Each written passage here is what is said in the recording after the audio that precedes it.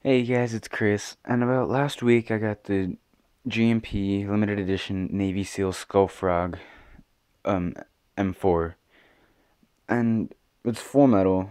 The crane stock is actually really good. There's like no wobble at all. It comes with this sling points right here on both sides, as you can see. The the dust cover stays open, I guess, for realism. There's that big old thing. The iron sights, pretty good. That's an ugly little dog. Okay. The mag it comes with doesn't fit very well, and it's a mid cap. So if you want to get extra mags with it, you might as well just do that.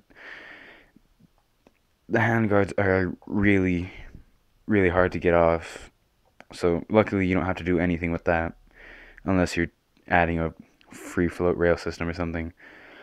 But it's wired to the rear with Deans.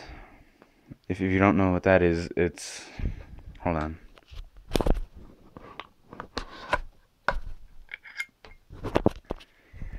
Deans is this type of connection.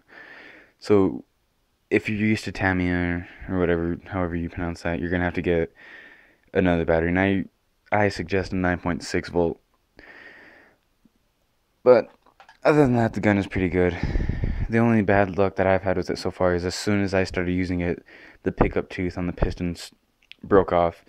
So if you're gonna get this gun, I suggest getting a new piston. That seemed to be the only problem.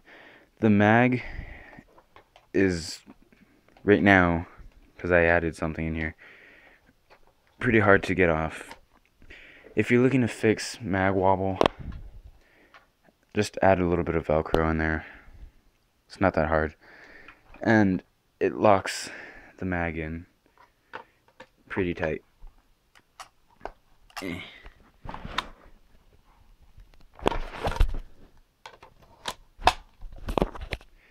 So this way you don't have to pull the mag forward every time you want to shoot. You can just, well, shoot. The gun is pretty accurate, firing at about 420 FPS, pretty constantly on a full battery. Anyways, yeah, it's a pretty good gun. I recommend it. Just if you're gonna get it, just get a new piston so you don't have the same luck I did.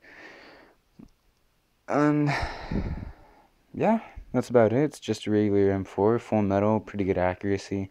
The hop up, you pull this back, right there, the charging handle back, and it stays open a little bit, so you can adjust it. But if you want it closed, just push it forward. That's about it.